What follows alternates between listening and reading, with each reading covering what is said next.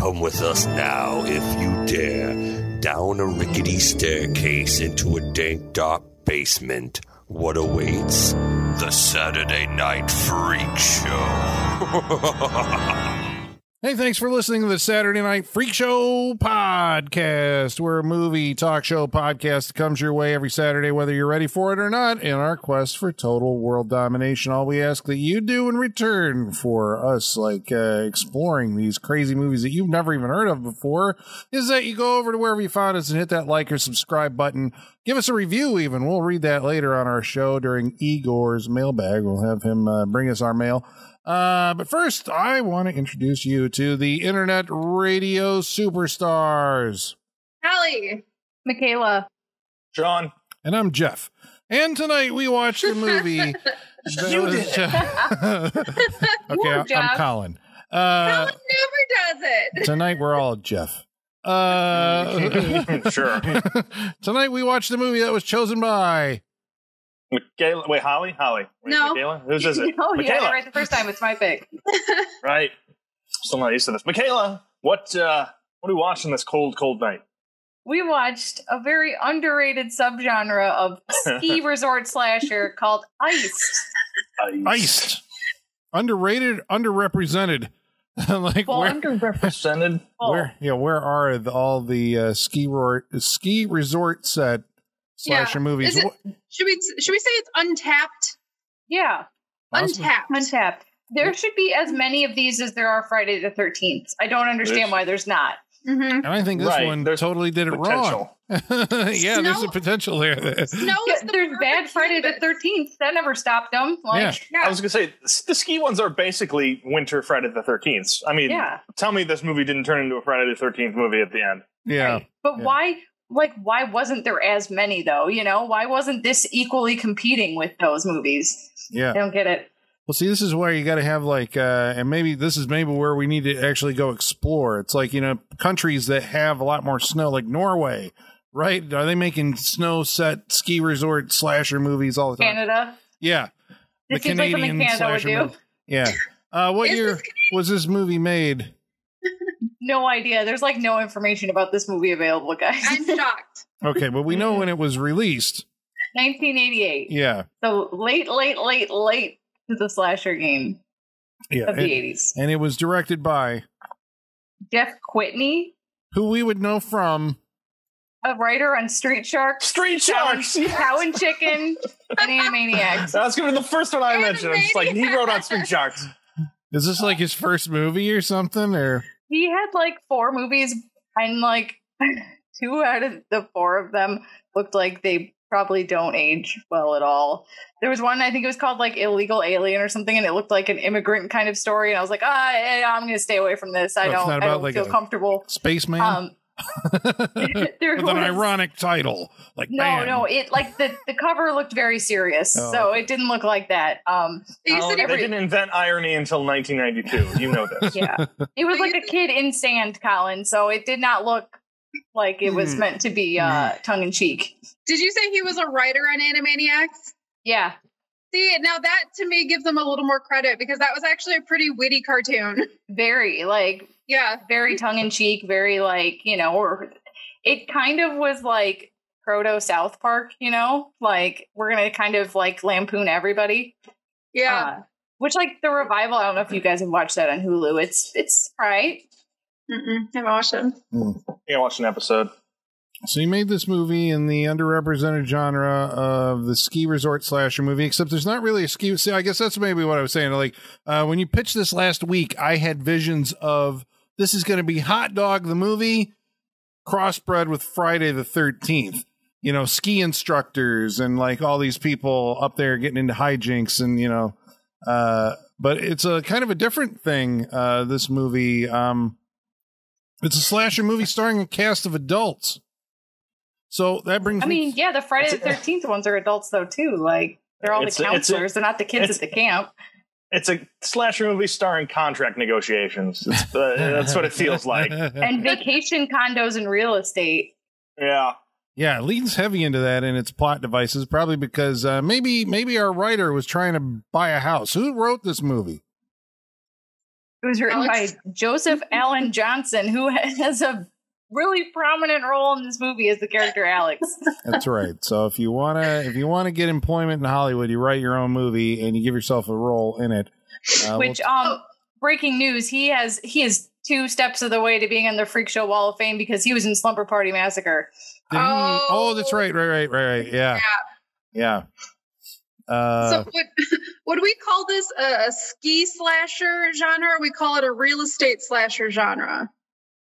Well, then you go with like Saw 5, right? That's when you're stepping into like the real estate schemes, and somebody's got to get somebody. And Terror Track. Yeah, right. Yeah. There we go. Was Saw 5 like a property dispute horror movie? One of them was like, I want to play a game with you. Franchise went off the rails because you got. Actually, I like that one. That was probably one of my favorites of the post Lee Winnell, written Saws. I think I never went past 3, and I'm okay with that. I may have the wrong one. It might be 4. I can't tell the difference. Got to go back and watch those again. The Saw movies. Okay, so we've got a cast of adult characters. When I say adult, I mean they're at least like late 20s, early 30s.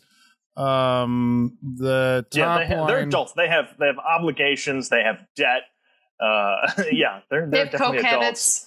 Yeah, we're gonna have to talk about some of these characters as we get in. I mean, but as far as like notable people, I think one of the guys who played, what was it, Carl, the drug dealer who comes along with them. It's these group of friends, right? Who go to a ski lodge, basically a condo for a weekend, and then there's a serial killer who, they're re-invited back. There was, we have, a story that we've seen many times. Slaughter High comes to mind, where there's, again, the incident, the cold open. I mean, literally in this point. Inciting event, yeah. Right, this is by the rules of slasher movie cinema. Your inciting incident. Yes, Your inciting incident. What kicks this whole thing off, or what causes the mayhem that is to come? In this one, we have Jeff. Jeff is our star early on in this movie. What is Jeff's deal? He's not a very well-adjusted young man. Right. No. This takes place in like the college age, right? These characters are supposed to be like in college. Yes. And there's Jeff and Duder. Anybody? Duder's name? Honestly, all these men looked the same and had the same haircut, so it was very hard for me to tell them apart. Right. And right? Trina is our, a protagonist in the movie. Based on the ending of that movie, wasn't that guy Alex? The guy that he skis against in the beginning in the cold open? No, wasn't that Corey? No, that's Corey. Okay. Yeah. Okay, so there's a love triangle. We'll come back to that then. There's a situation that's set up at the beginning where basically it seems like these 3 and maybe more people are there that I just wasn't paying attention to. There's a bunch of people at the ski resort. And there's our guy, Jeff. No, basically, Jeff is just misunderstood, right? They're questioning his integrity as a skier. That's the problem here. That is the main issue. That's what sets him off. Yeah. And that's very true. And Corey is making the moves on Trina, and Jeff likes Trina, right? So you came up here with me, and she's like, I came up here by myself. And like, okay. But there's a challenge, right? Because Jeff is like, I'm going to challenge you, Corey, to this ski race. Yeah. Okay. All right. So this is kind of where like I started to have some questions about the quality. Some tingly feeling. Yes. What's okay. I mean, the first thing that kind of sets you off, and I don't know if I'm just sensitive to this kind of stuff, is a film score, right? Ooh. How would you describe this film score? Tinkling. Loud tinkling, yeah. Tinkling. I don't know. It's scores like this you hear in. It feels like a very basic score you hear in a lot of direct-to-video movies. It always gives me a bad feeling, like I'm in, like this isn't going to be good. Yeah. Okay, so it was okay. So it's not just it's the music that's just like. But I still think it's better than the Slaughter High score. Do you guys remember how terrible that score was? That was Harry Manfredini, right? Did that one? Yeah, we hated it. Yeah, at least it's kind of catchy at the beginning. We talked at length about how much we hated that score. I don't remember how it went, but I remember hating it. But the difference even there, I think you hate it because it just sounds. You just don't like the sound of it. But at least Harry Manfredini does kind of sort of know how to score a scene and follow like the dramatic tempo of a scene. But Colin, I feel like you said the opposite on that episode. Maybe. I feel like we talked about how he just took his Friday the 13th one and like slowed it down. Yeah. For his themes and all that. This one really is a guy with a keyboard who does not like understand dramatic intent of a scene at all. And just basically, you know, it's supposed to be tense here. So I'm going to play tense music that's exactly the same pitch for the entire scene. And we're not like rising and falling and there's no suspense. That's the thing. No rising and falling. That's the problem. It's like, this could be a quiet scene here. I don't know if sound can induce a seizure, but I feel like it could in that movie. Yeah. Colin, I'd like to correct you there. I believe it was a man with a keyboard and a mountain of Coke. I don't think it was just the keyboard. So yeah, much like we see in this movie where he dumps an entire bag of Coke on a full-length mirror. Yeah. Like that. You know what? Baller move, man. I gotta say, I can honestly say I've never seen that before. It's the ultimate mirror to do drugs off of. Like, it's made for it. Just like but it also isn't, because if you tip it, all your shit's going in the carpet. He ain't tipping that shit. He knows how much it costs. But but I'm just saying it's unstable, man. Yeah, it's dangerous. Because I mean that stuff ain't cheap. But think of the lines. I was gonna say, did he sit and separate the lines of that entire bag, or did he just shove his face in it? I think he was doing a Scarface. Yeah. Who's the king? I want to believe. I was picturing a Scarface scenario. Yeah, the king of the mountain of Coke. I want to believe he did a line the whole length of the mirror.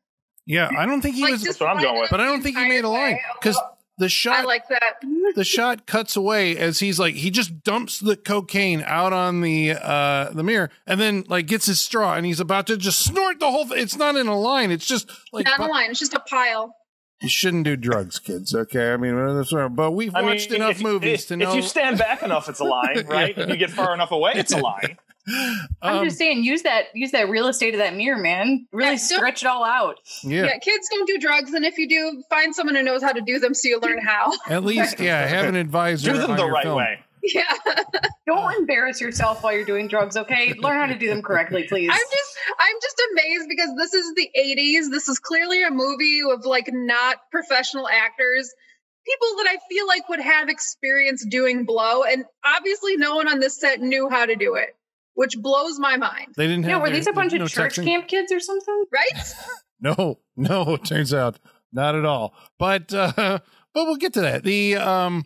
So this scene, which is our like setup dramatic, inciting event moment, kind of is scored in a way that like, because this is what I'm saying. This scene is the two guys racing each other down the hill, right, to find out who's the better skier. Yeah, and this is the K-12 scene in Better Off Dead. Yeah. If you don't have a good score, or if the scene is not telling you like some kind of like dramatic thing, then it is just footage of people skiing down a hill. There's no dramatic tension there. You know what I mean? It's just like, okay, now we're watching them skiing. Did you not see how close they were to each other, Colin? Like it was neck and neck. Come on. Was it working for you? I'm picking up your sarcasm.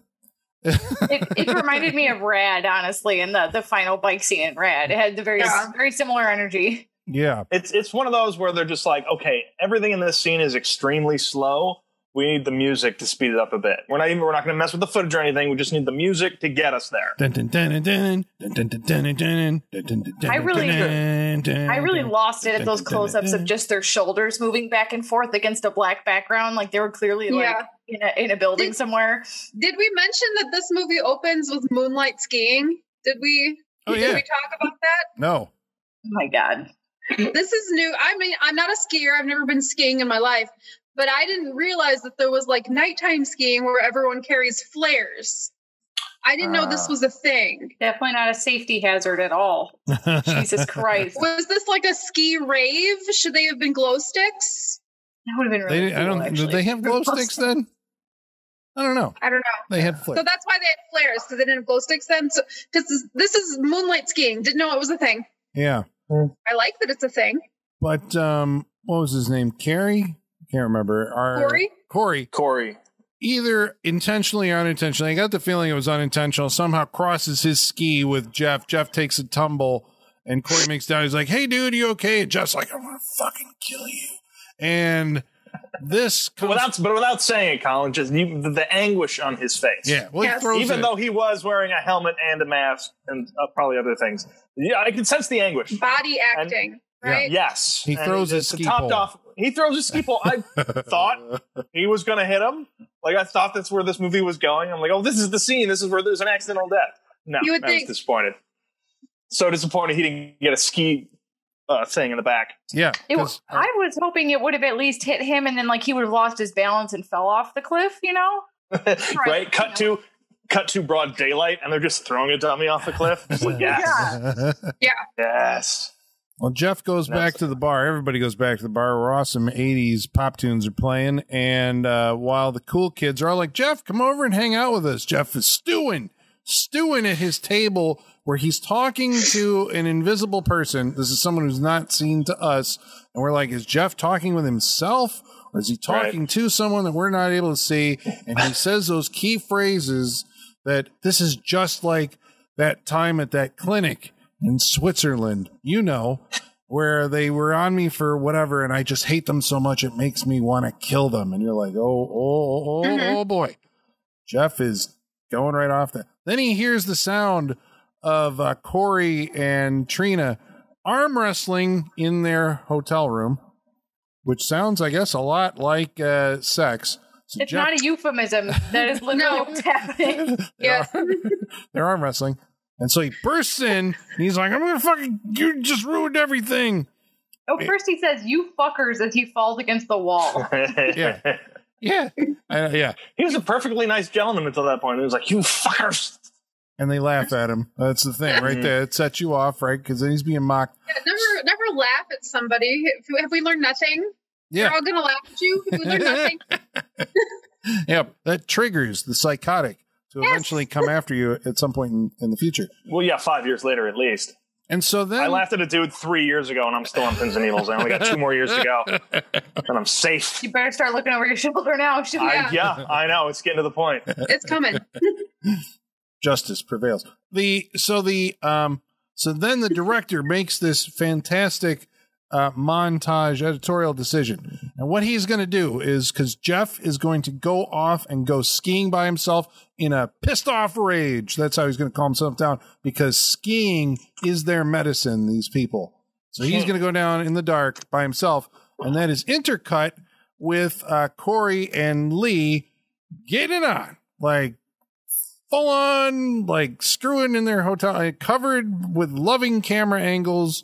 And intercut, we're going back and forth between dude out there, and it was really weird.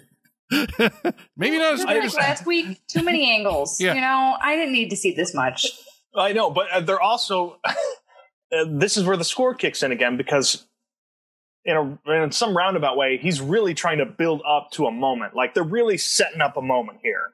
Like, we're starting to crescendo both with the sex, the skiing, and the music. The climax is coming. Right. It literally is. Like, they're really just laying it in there. And so we don't know what's really happening. We don't know what Jeff's going to do or how he's, because like you said, they're cross-cutting, so they're connected. But what's Jeff going to do? I personally thought he was going to ski down a hill and ski through them and kill them. And I was really hoping that was what was going to happen. Like ski through the window into into them. And just like 2 skis sticking through their back or something like that. Yeah, like, that would require money, Sean, and the ability to damage property. I was hoping he was like going to come straight forward with both ski poles and just like, and like just run them both through. Right. Something like that. Instead, we got like jousting. Instead, the man decided to take a trip off a cliff. What's the Ari Aster movie? The latest one. Midsummer. Yeah, it's like when the old folks jump off the cliff and land on the rock. That's what this felt like to me. The way he landed on it just.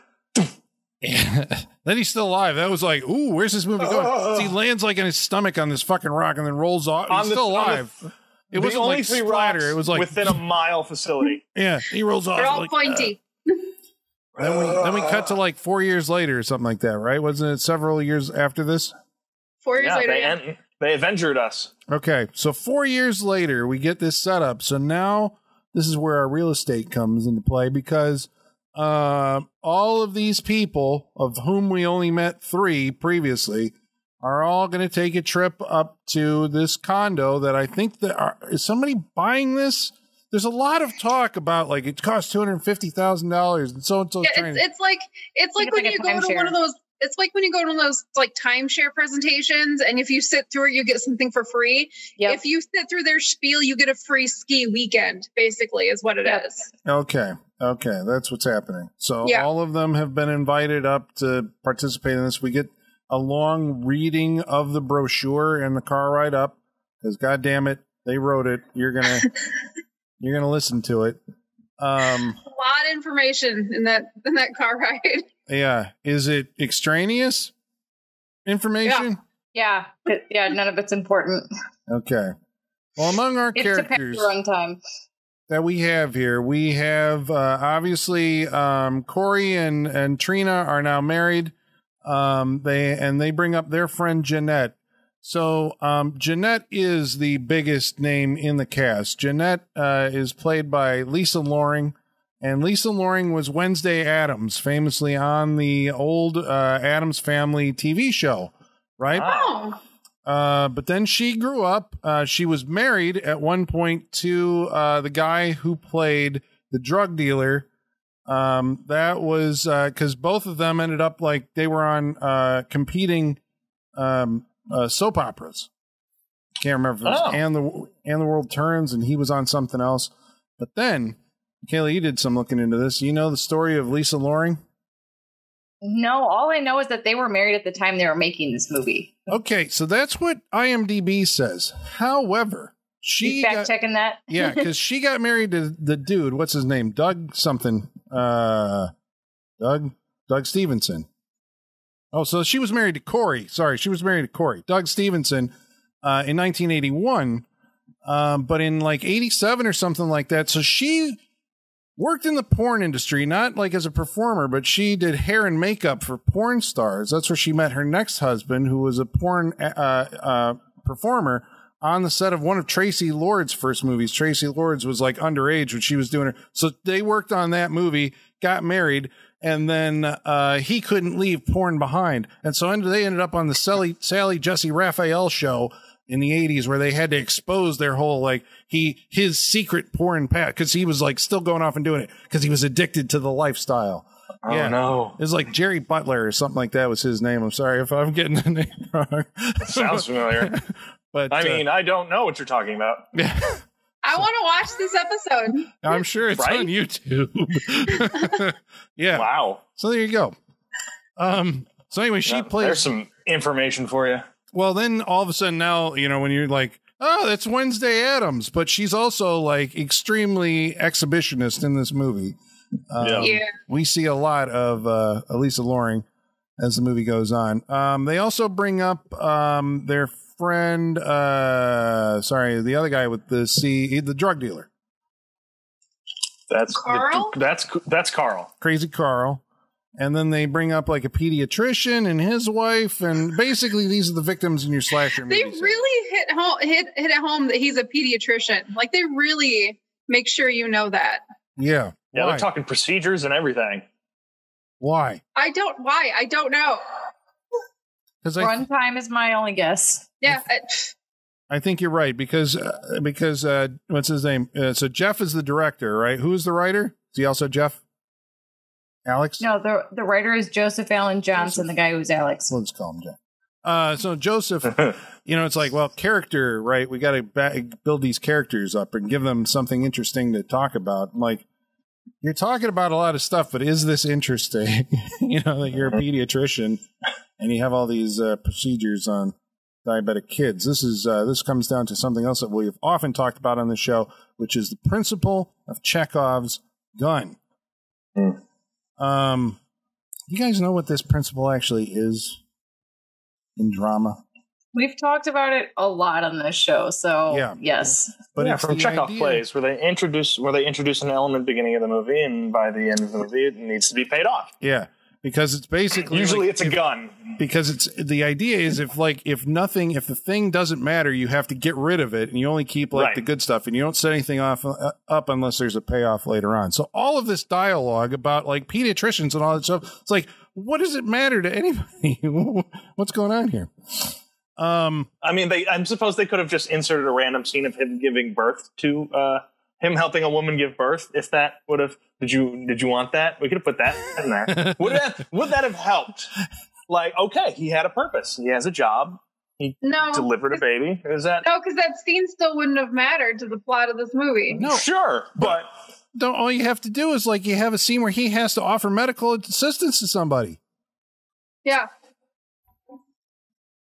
That doesn't seem like that hard of a reach. We're going to put a doctor in your movie, but what's the point? Especially if it's a movie where people are getting killed or injured at some point.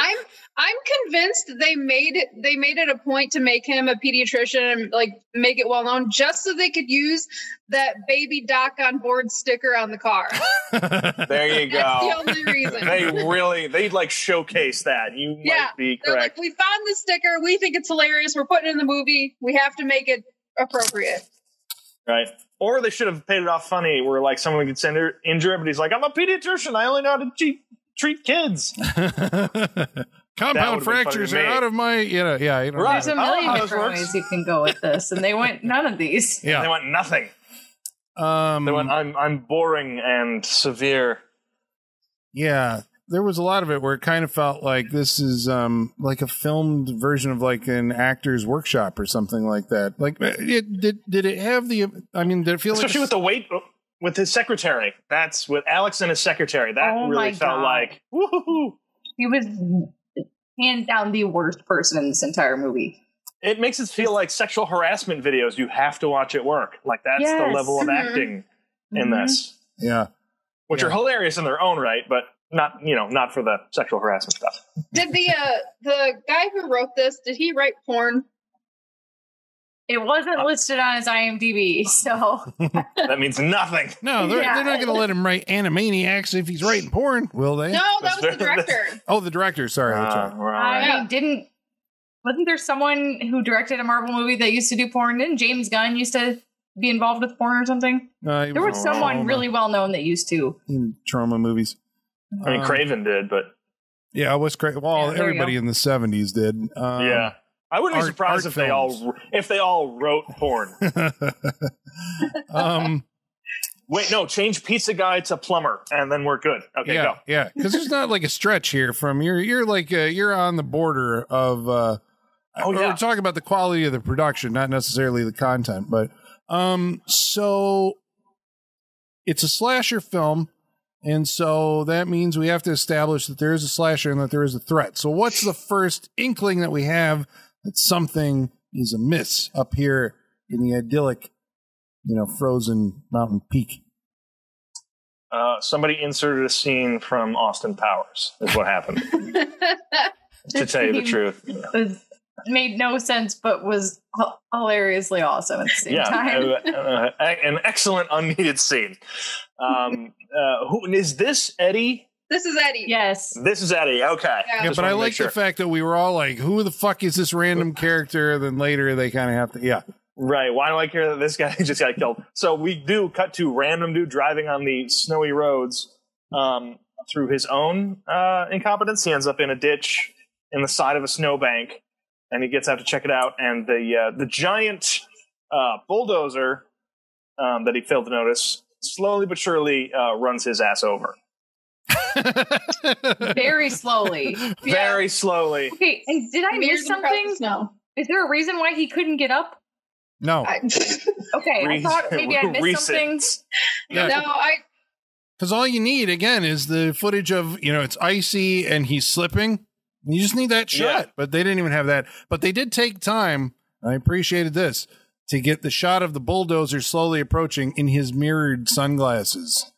That was good. Nice touch. I was surprised. I liked that. They were really proud of that shot, too. Yeah. Yes, they were. Yeah, they were. But he was just laying on the ground for no reason? And then didn't get up? Yeah. Shock. Just scared. Yeah, I see he slipped. His legs were asleep, Michaela. I don't know. Yeah, couldn't get out of the way. Well, I mean, it's snowy, so there's, like berms on either side, right, where the snow's been pushed away, so he couldn't climb up. I have no idea.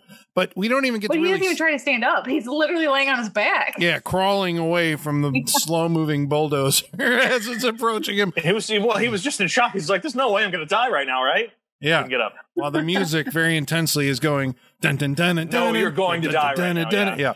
Now, was this the first instance that we get the POV with the ski glasses? Was this the first time we get this? Yes. This is great. Yes. This is the signature of this movie, in my opinion. It's wonderful. I love how the crack just makes it look like a Jaws POV, like you're looking for the mouth of a monster with his craggly teeth. I love it. I think it's a great addition. And frankly, I don't believe that they came up with it. I don't know how it got into the movie, but the rest of the movie does not support this. Yeah, because I think we're supposed to take, right, that this is the cracked glasses are Jeff's. Yeah. And so this is Jeff either back from the dead or it's somebody, he survived somehow or whatever, and he's come back for revenge. Because I think we do see the guy is in like the blue suit wearing the Winter Soldier COVID mask. Right. Yeah. His face all covered, and this is our killer. And apparently he ran the guy over because we see the aftermath. We don't actually see the effect of what happened, but you do see the bloody streaked road. Now, I was sitting there going like, okay, so all these other characters are coming up to this chateau. No, it's the condo. And is there just this one road? They all dropped a cassette at the exact same time and missed it. No. Colin, they were clearly so busy reading that pamphlet out loud to each other in the car. Very true. Yeah. They just totally missed the bloody streak of poor Eddie. So Eddie is the paramour. I thought I thought everyone else had already gotten there, and he was the last one. No, the pediatricians and all that, I thought they were still coming up, but maybe, because when they came in, Jeanette was like, I just wonder, where's Eddie? I'm so worried about him. Looking longfully out the window. Where is Eddie? Yeah, very dramatic.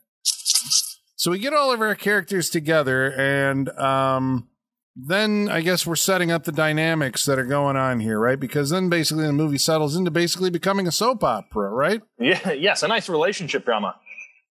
Yeah. Except none of the relationships are terribly interesting at all. No.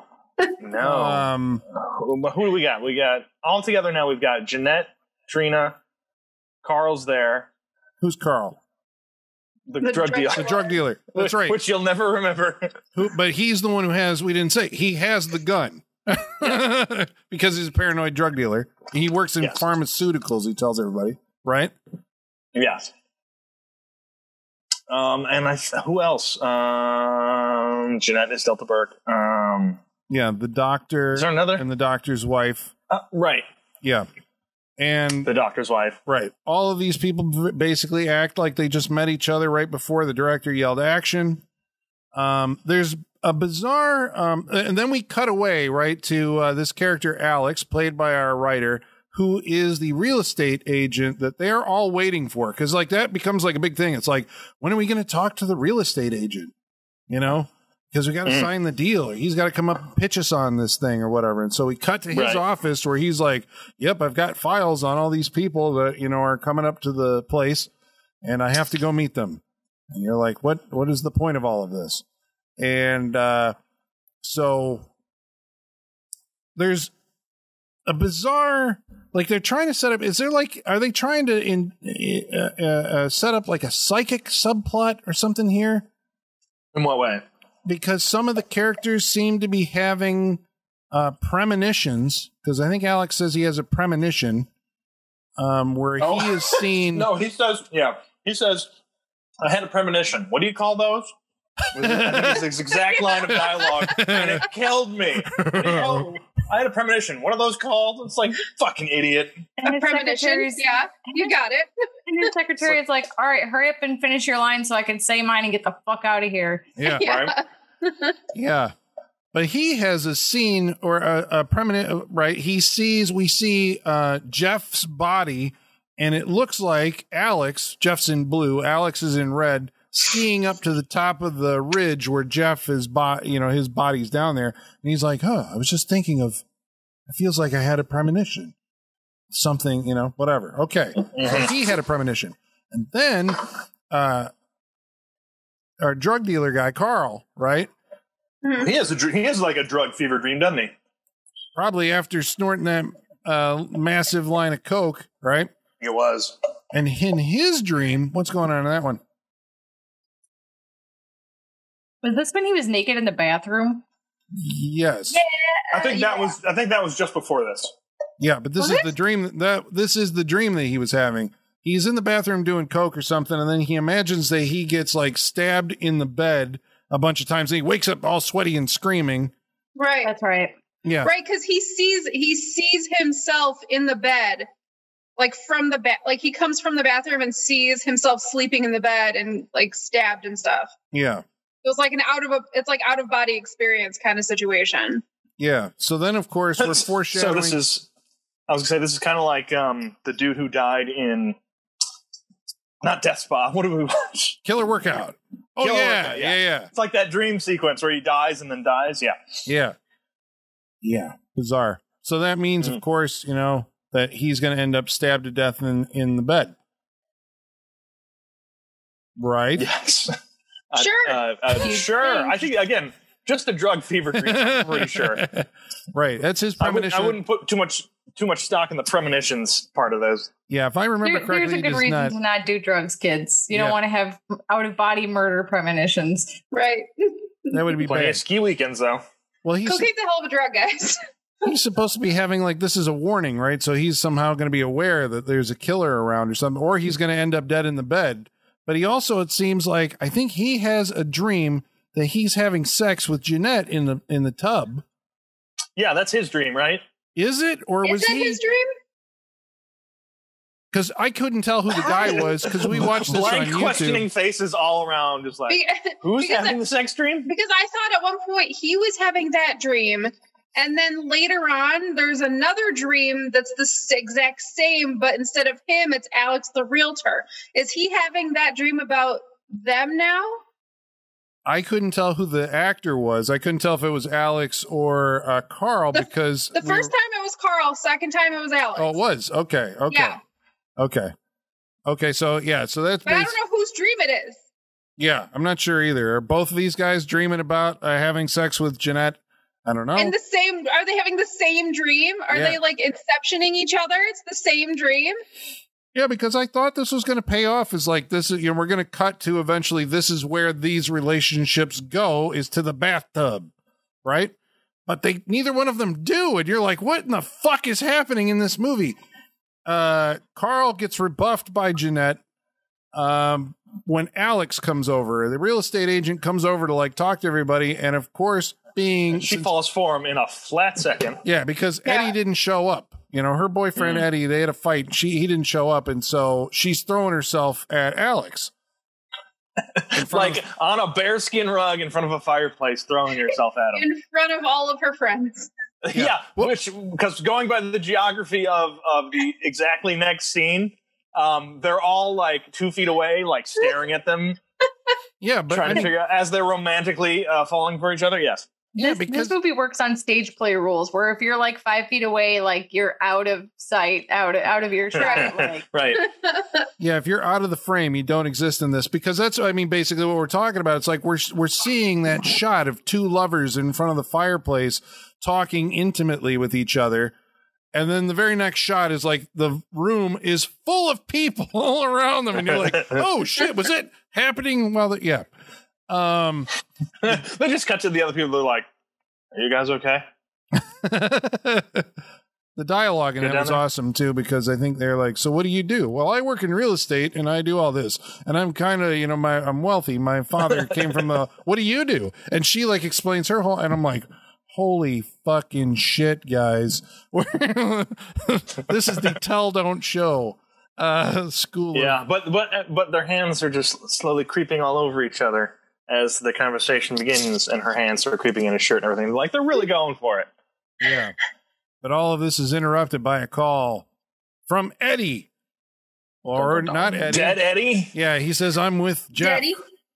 Poor dead Eddie. Yeah. We don't actually hear this, but that's what she tells us is on the phone. Dead Eddie is saying he's with Jeff somewhere. So, like, what's going on? And this, of course, puts the kibosh on the romance between her and Alex. And so he takes off, right?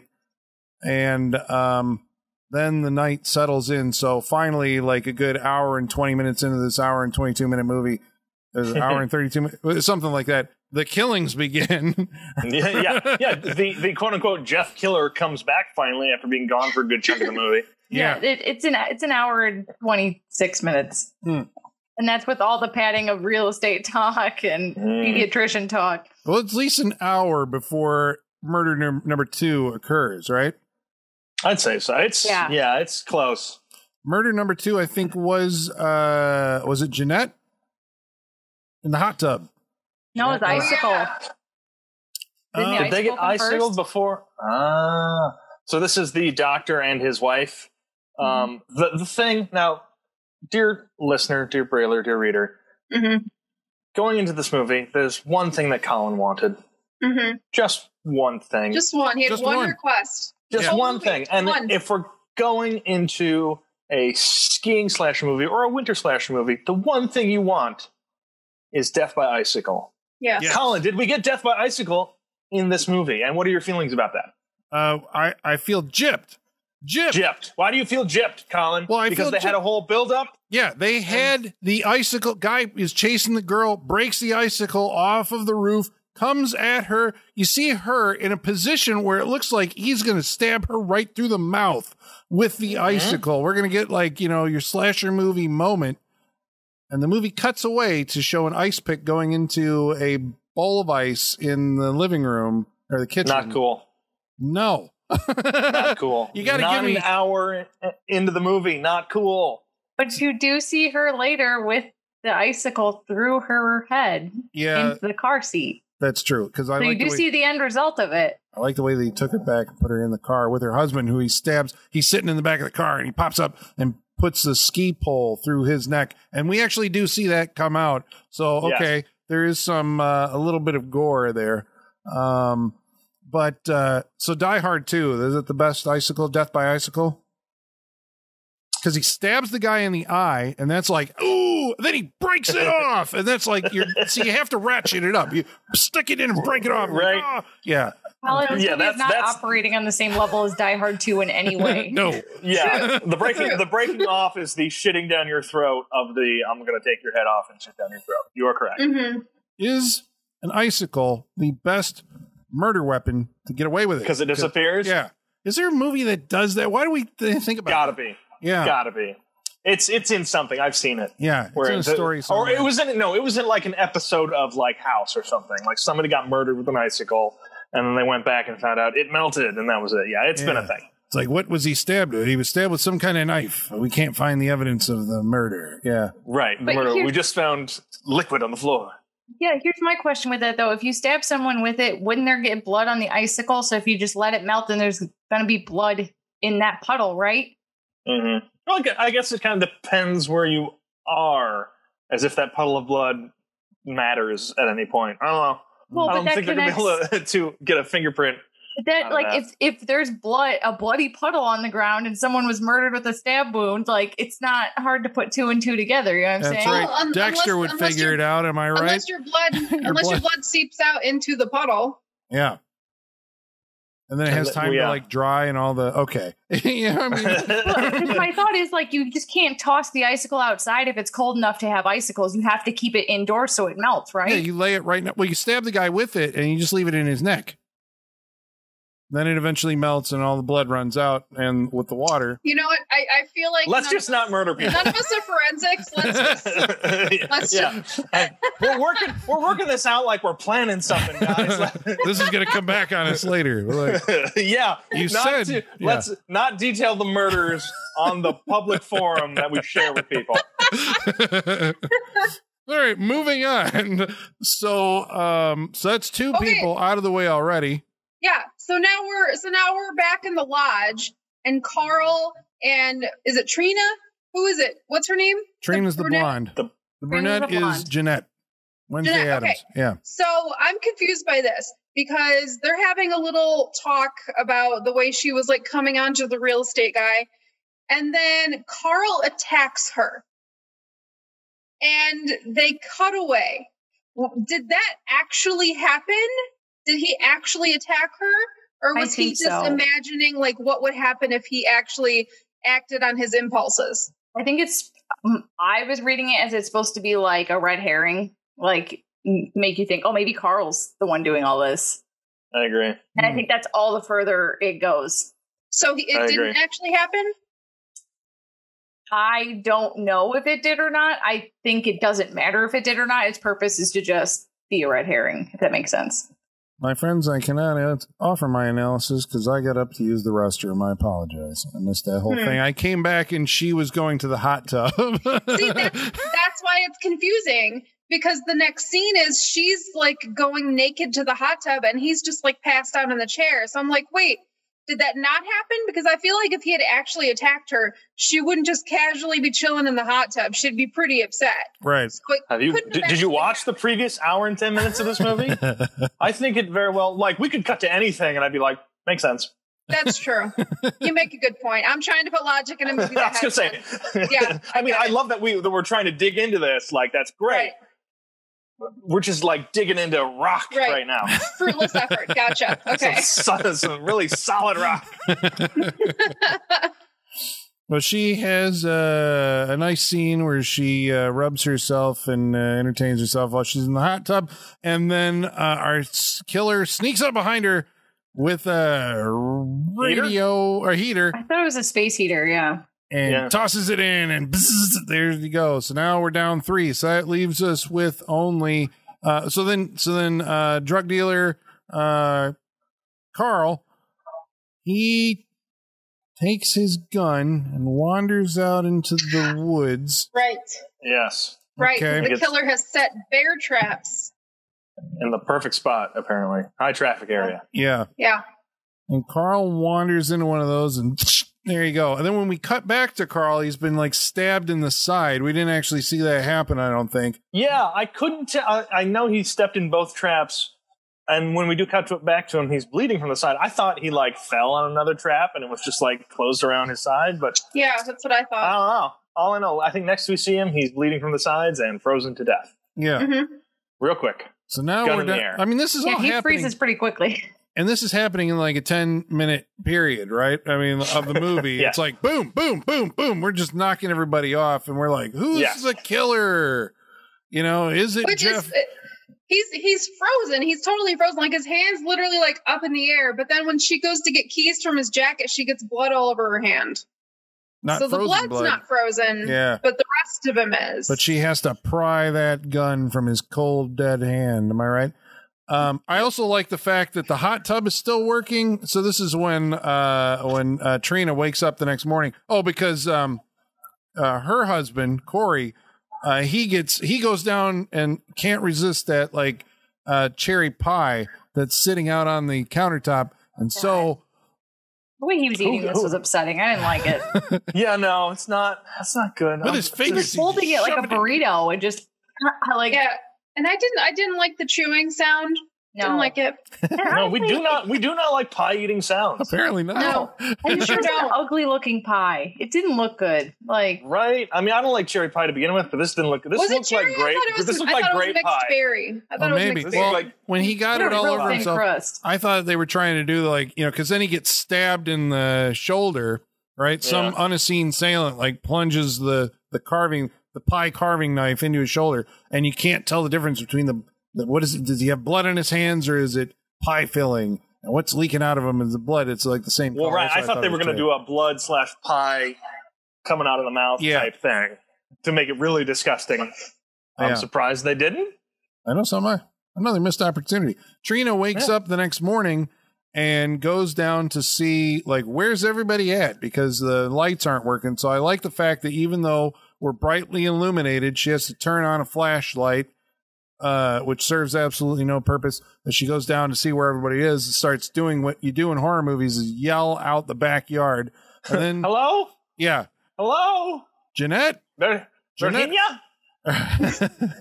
And then she finds all of her dead friends, which is also, but this is the thing, they didn't really build, or I didn't think so, but maybe you guys did, that they had built Trina up as the final girl. Like, what characteristics does she have to make her final girl?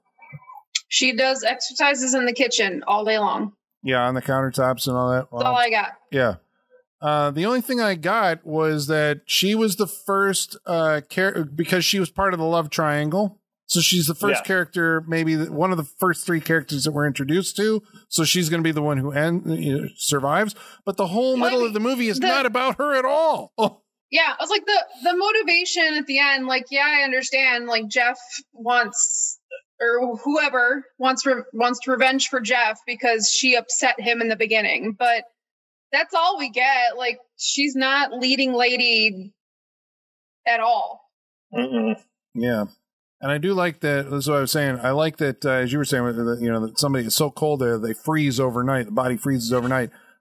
Jeanette in the hot tub, even though the hot tub is still working, because she's like half out, her shoulders and head are out, they're all covered with frost.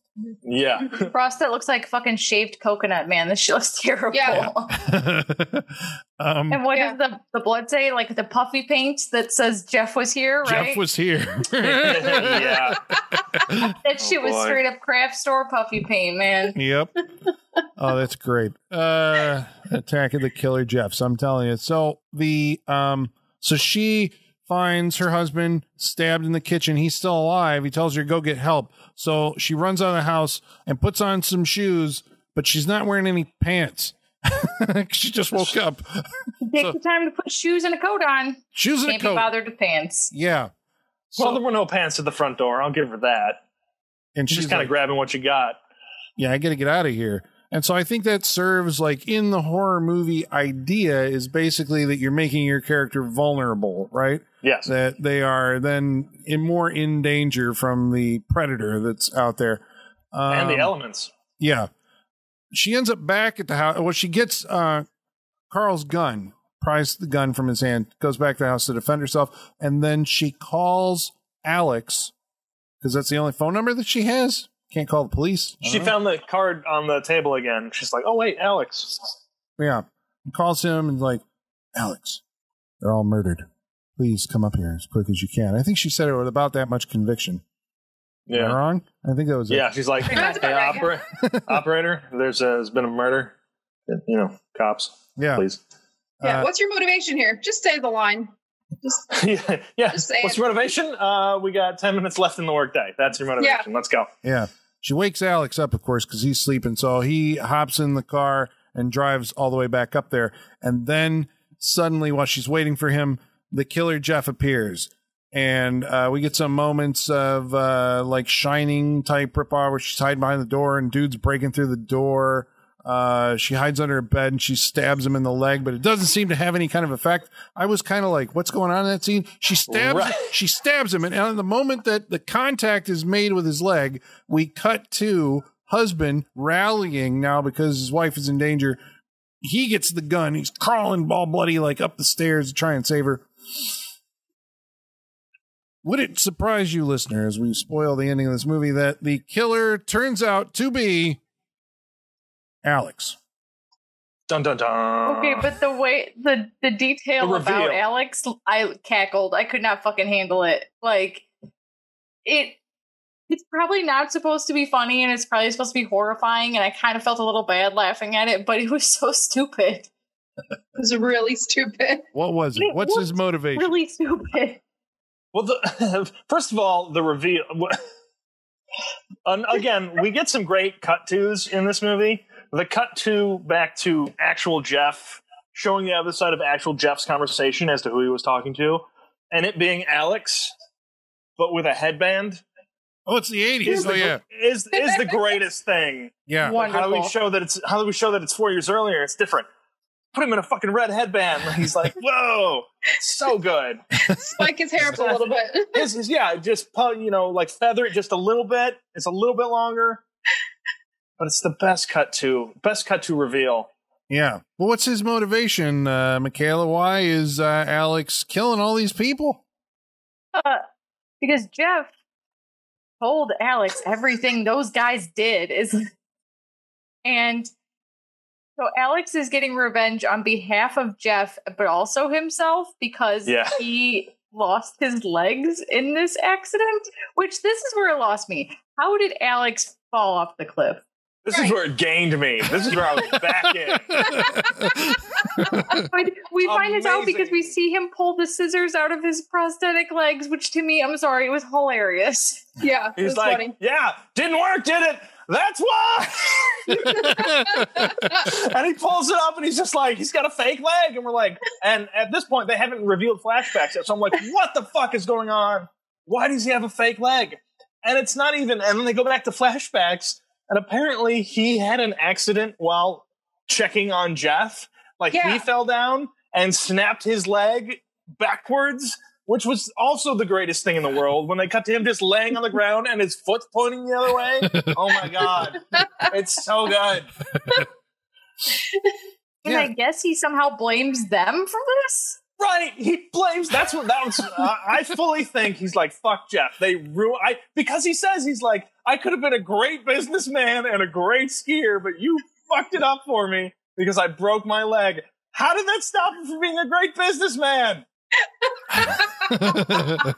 It's the best motivation. I could have been a great business-man because of you and your friends. If anything, isn't it like a jumping point for you to be a motivational speaker, right? Yeah. About how you overcame this struggle, like built-in business right there. I mean, did you mean to make that pun with a jumping point, Michaela?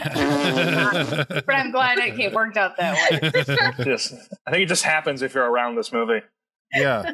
It's the goofiest thing because I thought for sure the whole, like, you know, if you're saying you were at a clinic in Switzerland, you were there because of some kind of mental problem and you met a friend there, another patient, you're both there skiing and, you know, one of you dies and the other one, you know, carries on. Because that at least is we have some history. But it's like, no, they met that night at that table where Jeff told him, like, these people are horrible to me. Thanks for listening. I'm going to go ski. And then Alex goes to check on him, falls down, breaks his leg. And then he's like, I'm going to fucking kill those people who killed Jeff, who I don't know, but he seemed like a really nice guy.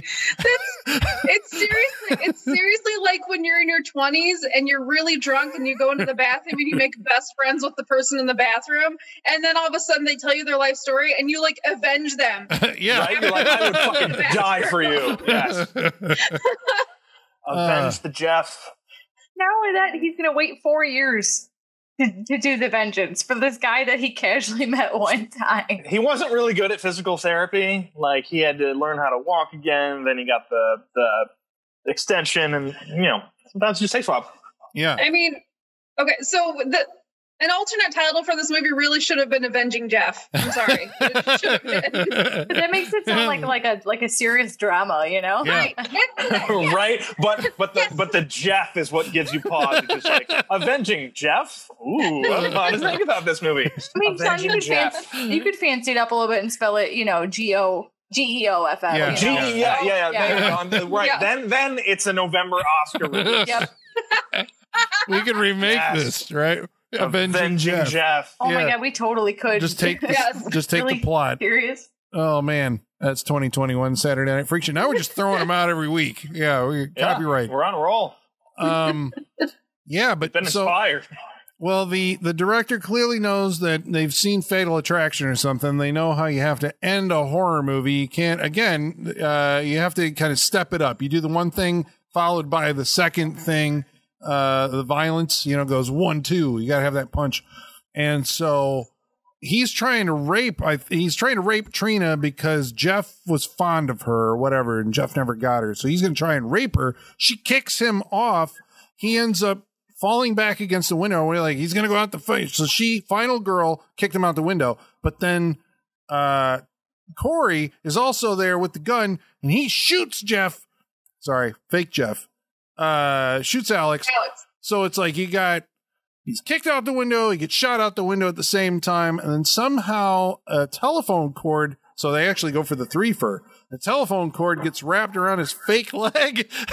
So what it should have done, right, is that should have been one smooth move where he just like, whoa, and then the leg separates and he falls onto rocks or something. And, you know, like he's been shot and he falls onto rocks. Just keep stepping. No, I love it more. I love it more that he gets caught on the leg and he's got that moment of like, he's hanging there. After all this, my leg is going to save me. It was all worth it. You know, I kind of feel like that Dwayne Johnson movie Skyscraper ripped this off a little bit. You remember there's that scene in the trailer where his prosthetic leg's starting to slip off while he's hanging from the building? Oh.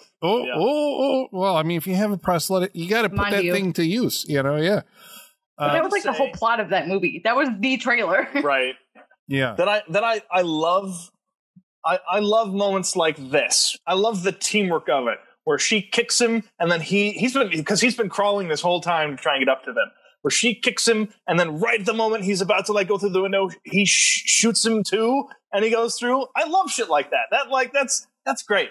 Yeah, I know. Yeah, that's just fun. It's orchestration, right? This is what you're orchestrating your series of events. And Chekhov's gun does get fired in the third act, so we've checked that off. And Duder falls eventually to his assumed death from gunshot wound. He lands on the snow and cut to 5 years later. Another time jump. We were 4 years, and now we're 5 years. And this is amazing. I laughed a lot. Well, it's good to know that Corey survived his stab wound, right? He does live through this and the blood loss and all that. And he and Trina are back up on the fucking mountain because they just don't know to leave well enough alone. Only this time they've got their little 5-year-old or 4-year-old kid with them. And they're building a snowman. There's 2 kids, isn't there? Was there? Son and a daughter, yeah. Okay, they got 2 kids. They're building this perfect nuclear family. What could go wrong, you know? Yeah, because and that's the thing you do. If it's wintertime, you build a gigantic snowman, and so she puts the last final piece on the snowman, which is an eye. And I thought that the eye actually turned, but I think it was just falling back out, right? Did it turn to look at her? No, I think it was just falling. I think it was just falling. Okay. Yeah, because the blood was coming. Yeah, then blood trickles out of the eye socket, and she looks at it like, what? And we get a full-on Carrie Friday the 13th ending where fucking Alex or Jeff explodes from the gigantic snowman freeze frame. Freeze frame. So in full ski suit, mask, the whole getup explodes out of the snowman. I wish it had cut to like the song "Freeze Frame" that they used in like America's Funniest Home Videos. Yeah. It's like freeze frame, freeze frame. All right, that's how you end a ski movie. We're going with this was a dream, right? This is the nightmare that she's having. It didn't have her waking never know, up. Colin. Yeah, we'll never know. Just I don't know. You have to wait for the sequel, Avenging Jeff. Right, Ice 2, Avenging Jeff. Coming soon. Is Jeff the director still alive? He can still make it. Jeff, are you listening to this? No one else talks about your movie. I think it's in our hands. Yeah. I was going to say, no one else talks about his movie, so I'm sure he's listening to this. He's like, what did they think of Ice? Don't be rude, Colin. Yeah, we don't want another Larry Block situation on our hands, please. Fuck you, Larry.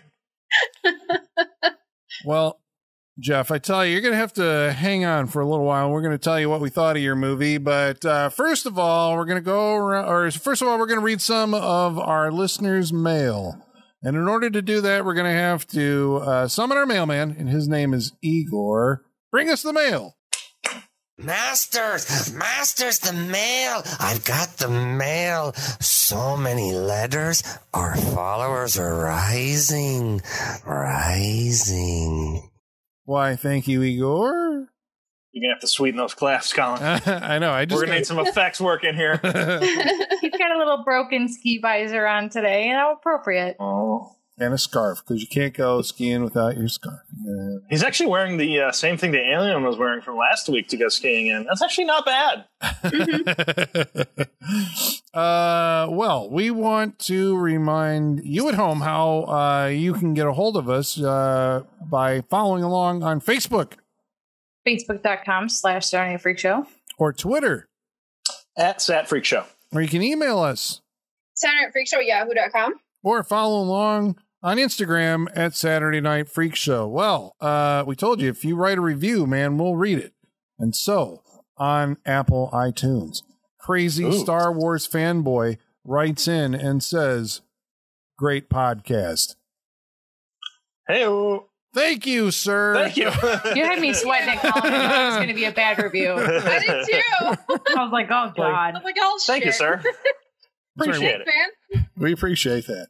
About tonight's movie, which was called Iced, Michael Whitaker writes in and says, I never saw this movie, but I assume it's about a group of poor but amazing skiers versus the rich, preppy high school ski team, and one of them is a psycho killer. Honestly, I'm surprised there aren't more killer ski movies. Skiing was weirdly popular in the 80s. There were so many movies centered around it. Right? And it's like aerobics and then skiing. Yeah. Right. I think, Michael's got, that's the movie. That's the skiing horror slasher movie that hasn't been made Absolutely. yet. Yeah. I was like, you make good points all around, sir. Yeah, I would watch that. 2 weeks ago, we watched a movie called Nothing But Trouble. Carson Snar wrote in and says, it sounds like this film was nothing but trouble. He's aptly named. You are correct, sir.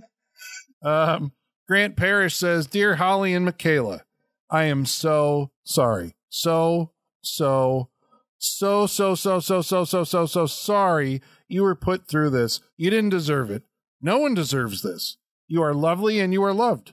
I appreciate your dedication to professionalism and entertainment that you participated in this quote-unquote film.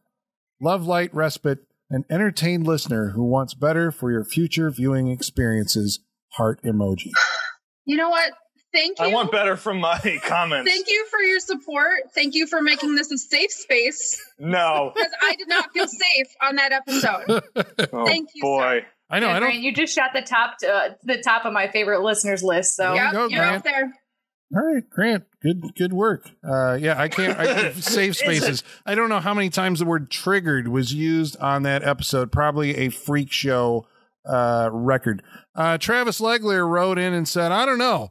I love the ladies, but I kind of love Sean more for putting them through this. Yeah, well, we know you love Sean. We know. Jesus. Hey, let's not attack people. Okay.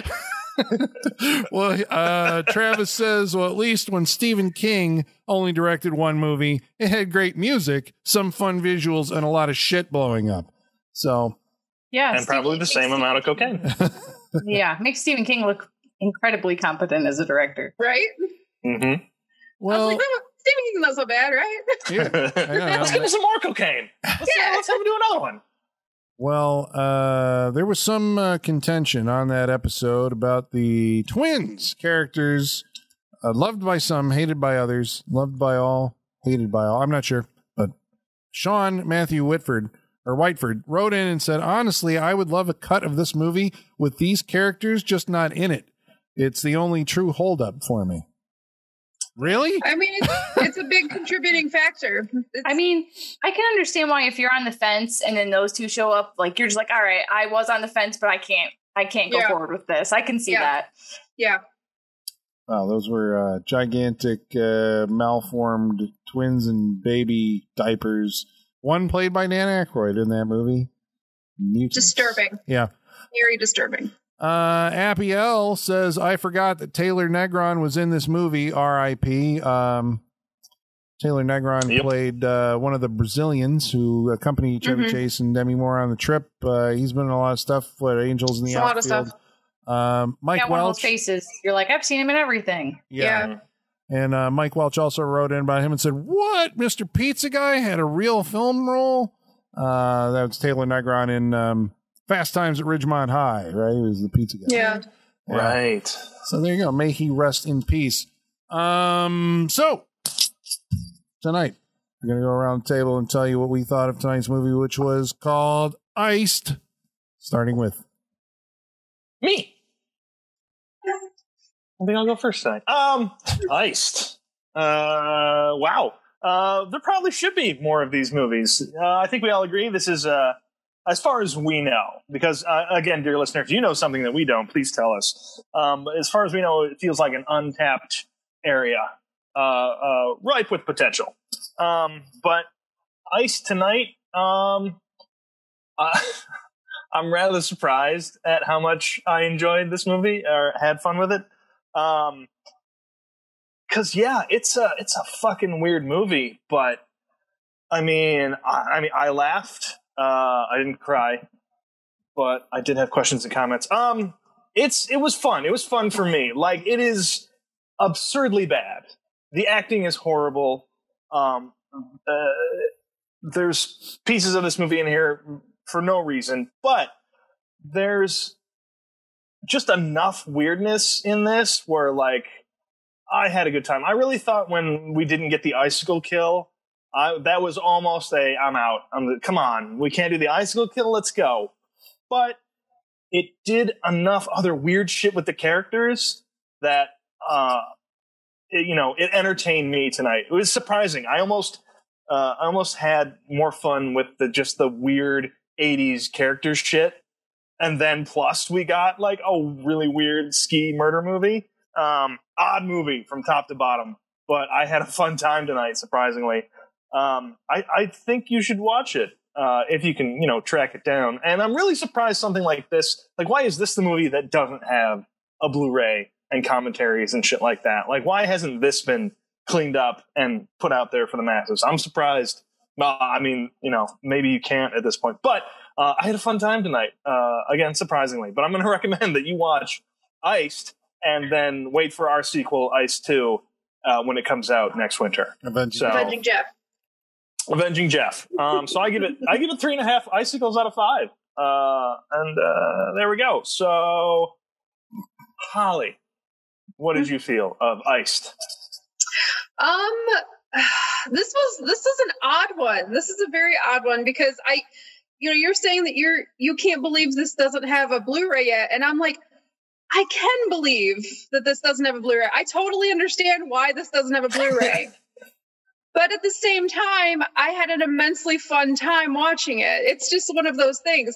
I will say that if it had just come on TV and I was watching it by myself without a group chat and without the podcast, like, I don't know that I would have liked it. I don't know that I would have enjoyed watching it because there's just a different atmosphere when we watch something for this. So I think, like, I agree with what you're saying. It's a bizarre movie, top to bottom. It's just weird, wacky shit. It's ridiculous. I mean, we watched a YouTube version that's a really horrible copy of this. It's bad. And like all those things put together, I'm like, I don't know if I could honestly recommend this to someone. But at the same time, like, the people that listen to this show, if you watch it in the same capacity that we watch it, you would probably laugh at it too. So it's like, I wouldn't recommend it to average people, but I will say the caveat is you should watch it with other people to laugh and have a good time. So that is the way I'm going to recommend it. Probably don't watch it by yourself. You might not enjoy it as much. I don't know. You might, whatever. You might not make it through it. I don't know. You might not. Like, so I'm saying, if I had watched it by myself, I probably would have hated the shit out of this movie. But watching it with you guys for this purpose, it was a good time. So if you're going to check it out with other people to make fun of and laugh and have a good time. So that's my pseudo recommendation. Colin, what did you think? I can't believe what I'm hearing here tonight, to be honest with you. I'm like, yeah, I was, I guess I've been voicing my criticisms of the movie as we've gone tonight. It's like, no, this is a horrible horror. I was like, this is one of the worst movies that we've ever seen on the show. It's like everything is so horribly bad. And I think it, it commits that cardinal sin of, is a movie good or bad or not? It is just fucking deadly boring. It's just these people talking about shit that it's, they're not even building character. They're just giving them shit to talk about. That's not really creating or differentiating their personalities. They've got financial troubles, or so-and-so's trying to screw so-and-so. It's like, it is like a soap opera setup, I'm sorry, Colin. It's a slope opera. Zing. Wow. You've been sitting on that one for a while. Michaela, yeah. I'm very proud of you. I haven't seen I thought about that watching the movie, and I was like, I'm going to write that down. There you go. All right. I tried it out on my husband first to make sure it worked. Yeah. So. All right. Well done. I like that you workshopped a joke. Well, it only happens like twice a year, so. Oh, that's wonderful. Well, I mean, that kind of goes like this movie feels like you're watching a writer/actor workshop session, stage play thing. I mean, it's train wreck bad. I think it's not on Blu-ray because I think, based on just the opening titles are clearly like 80s digital effect. This movie was made for the VHS market, was probably put together on 3/4 inch tape, so there's no film master to make a Blu-ray or a high definition version of it. So yeah, I don't think it's not available for streaming anywhere. We found it on YouTube, but it was just it was deadly boring. The kills come last 10 minutes, and they're like not enough. I mean, there's a guy making a movie that doesn't know how to do staging, how to make a shot interesting, where to cut on how the lines are terrible.